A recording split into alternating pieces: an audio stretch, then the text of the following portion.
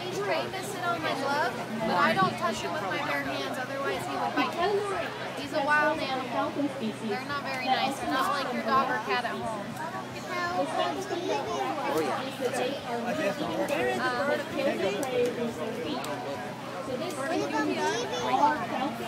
Well, the baby ones, they try to, to take back in the wild, so they actually put puppets on their hands that look like adults. They look like their mom and dad. And so when they go back into the wild, they don't know that they were ever touched by people. As you can see, Tessie is brown with white stripes, and that is how you can tell she's a female. Males and females in